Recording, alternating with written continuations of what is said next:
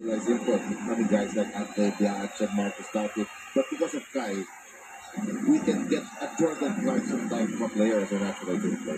Absolutely, as Gilas Pilipinas will try to get us going here. Nice Soto, Binigay RR Pogoy. Thank you very much for joining us here on One Sports and One Sports Plus. And RR Pogoy making Coach Mark Molina proud. Double team another player and leave Tucker open. He's the last guy we want to be open, and he was wide open in that corner. Scotty Thompson, the kick out to drop it. Ramos, 4-3, no good for his first shot. And we would expect Dwight Ramos to be more aggressive and offense for Gilas. Well, itong si Dwight Ramos was actually one of the favorite targets for Jordan Clarkson. He had so many three-pointers courtesy of dishes from Jordan Clarkson.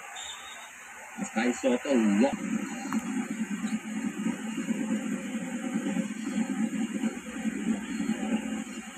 Kay Thompson, kay no good. Okay, good pass.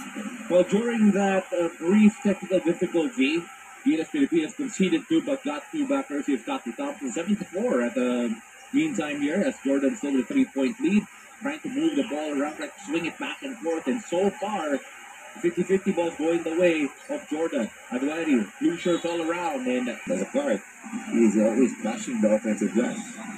Well, he never found to be very familiar with that. For sure. Scotty Thompson, starting point guard para sa Gilas Pilipinas. 3-point lead for Jordan. Ramos. Scotty Thompson up top. Came out to Jacket Aguilar, finding Kai Soto. Nice play there. High low between, although it's not high low because it's not in the top of the key, but still the two big men with a nice play there. Two-man game between Japet and Kai. Big connection there. Interesting to see how much Japet will actually provide para kay Kai Soto. Scotty Thompson. On the drive, on the attack, back from behind. Pilipinas, Japet Aguilar has become a bit of a floor spacer. In fact, there were quite a few people na nagulat. Last time Japet Aguilar did play for Gilas Pilipinas, he took shots like that.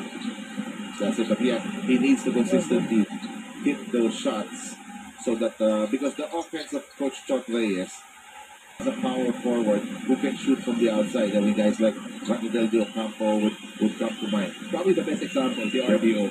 So trying to fill in that mold. As our Pogoy sailing in for another two to give the Philippines the lead. I like it. 8 points in the Philippines and all of those inside the paint. So right now, neither team shooting very well apart from yung three-pointer ni Dar Tucker to start out. Pero at the meantime, Dar Tucker has been relegated to just stand at the corner so far. And it's Dwight Ramos tasked with guarding Dar Tucker. And Dar Tucker, 2 3-pointers in the game. He made that with a hand in his face. That's why the first possession when he had it open free, that was a mental lapse for Gilas. 2 of 3 from beyond the arc. You see Dar Tucker. As Gilas Pilipinas walks this down, but Japet Aguilar says, he can't leave me that open. And that will come in. And I was talking to Eli Tenorio about Japet Aguilar, and he said that Japet Aguilar is actually now the leader of this group. He's the oldest player in this team. Is he the only one who played in the 2014 World Cup? I think he's the only. As we take a look at this. They call the foul Tucker. Tucker going inside that time. And see, Tucker, not necessarily, he hasn't shown us a lot of aggression in the way that he's been going about this game so far, but at the right place at the right time. But that's 8 points already here for Tucker. Dwight Ramos playing drove the handle, the ball still stays with Gilas Pilipinas. Dwight looking at his arm. No points yet for Dwight. That he was fouled in that play. So 4 points from our Pogoy to lead Gilas Pilipinas. Kai Soto spotting up 4-3. Got that to fall. And that's going to be huge. If Kai can hit that with consistency. And showing off his range, extending that. It will be on the scouting reports for sure. Scotty Thompson. On the drive, on the attack, Dwight Ramos. And so far, our guards penetrate. And that's going to be key for us in this game. How about penetration? Scotty Thompson did enough defensively to stop that one. And that's Dwight Ramos. In this case, Scotty. Scotty has been the key facilitator here for Gilas Pilipinas. Our Pagoy. Pull-up jumper. Well, good. Just short. 3-point lead para sa Gilas. And nobody ran with him. That's the problem there. These two guys, they can do it. They can do the same thing. Boy Adam coming in as well. And one opportunity here para sa Jordan. Freddy Ibrahim. And CJ is very upset because he was sleeping on defense that time. And Freddy Ibrahim, this guy is very smart. Kakapasok ng CJ Perez already tested and Boy Adam hinabol. At veterano to Freddy. CJ Perez, what can he do here? Missed the last window because at that time, San Miguel Beermen were still playing in the playoffs. I saw the what feed inside the Poyera. I love that. They've done that a couple of times. But this time, Kai is the passer and they got it inside the Poyera. The unique thing about this Gilas Pilipinas team so far is that there have been numerous options that were big to big. Kai Soto chasing that one. Pero nakuha ng Jordan, Ahmad Al-Duwairi again doing the damage. And we have to gang rebound here, especially when Kai Soto goes for the block like that. Oh! Cruel intentions para kay Kai Soto. At that time, unable to really get to it. And nothing soft coming from Kai. This is the way he should play. Nakita natin like Al-Duwairi just getting his body on Kai. And nakita natin kanina sharing a few words. Nothing too hostile between the two. Well, Al-Duwairi had a nice move inside the paint against Kai earlier on. So Kai trying to give him some a little bit of payback here. Both teams not great marksmen from beyond the arc, basically. And a very good defensive player. And he's going to be paired up with Scotty Thompson. They're very familiar with each other as of late. Of course, James Alonso has been learning a new offensive system with Barangay Nebra as of late, and I'm sure he's also trying to learn what Gilas is trying to do here too. We talk about being athletic. Oh, the foul.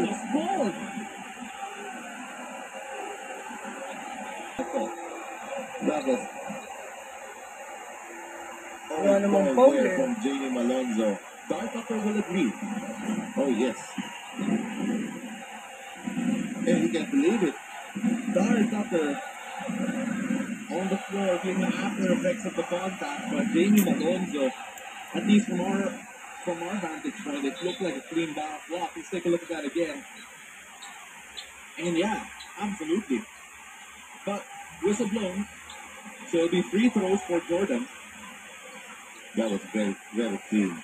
He even got it after the release. And Coach Chot Reyes, the face says it all.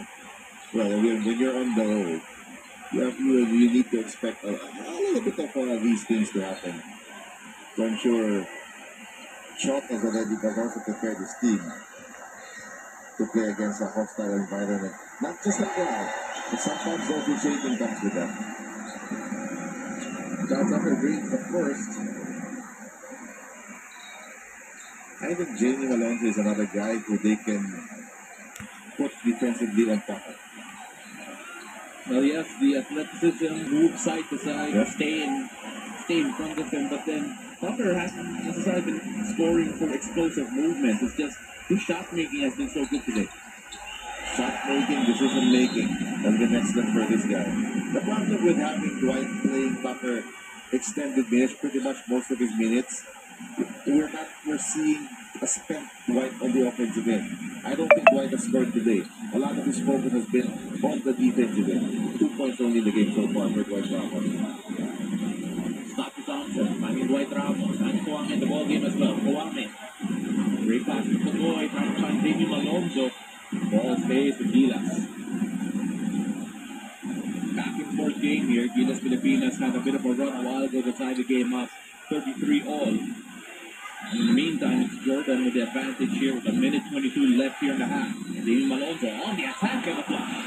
I love what Jamie is bringing here in this game. Well, he hasn't played a minute here. He should have gotten a block and then a dunk in the other end. He's the energy guy para sa Gilas Pilipinas. At least that's the role that I feel that he's playing. Yes, that is correct. Playing in front of Ibrahim, Bazai. Trying to get away from Pogoy. And a travel violation. And Scott and our Pogoy.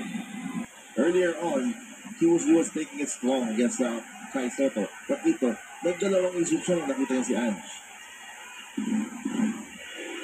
Jamie Malonzo, create kay Dwight Ramos. Then play Scotty. Scotty, pull-up jumper. Scotty, at that time. And a whistle blown, loose ball foul, but will stay with Gilas. Once again, Jamie Malonzo. Very active on the rebounding battle here. He doesn't do anything by half. Talking about Jamie as Ray Parks will come back in. Let's take a look at that again. Yeah, again, just Jamie Malonzo. He'll sail in for every rebound. Jamie. Dwight Ramos. Ramos. Looking for anyone. Ramos has to take it. He does. And the rebound again for Al-Duwairi. Ready Ibrahim. Matthew Thompson right in front of him. Around 10 seconds between shot and game clock.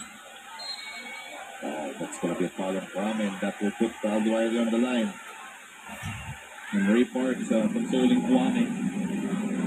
As Jordan holding on to a 2-point lead here. Going to try to extend it from the free throw line. Jamie Malonzo once again. Strike one, Ramos and Jamie Malonzo conspiring together to get that turnover. Ange Kwame looking for Scotty. Scotty using the pick of Kwame. Goes the other way. What a fight from Scotty. And Ange Kwame couldn't finish.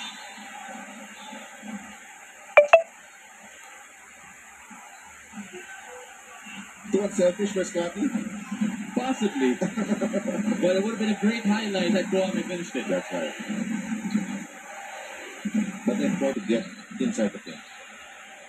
There's a miss from Kwame as a foul call after Al-Duwairi got hit in the face. 3-point lead para sa Gilas Pilipinas. Ray Park trying to contain Ibrahim. Kwame slides. Good defense played so far. And great defense forced a turnover. Jordan have not looked good offensively this quarter in particular. Scoring-wise, 11-4 in favor of Gilas Pilipinas in this game so far. And that's huge. Only 4 points so far in the third quarter for Jordan. Excellent adjustments coming here from Coach Sean Reyes in the second half. Travel there from Ange Kwame. World Cup 2023. But this guy is slowly cementing his place. He's making a case. He's making a case for sure. Because I am also certain that a lot of people on the sites are also trying to break into the team. Yep. Will have other thoughts as well.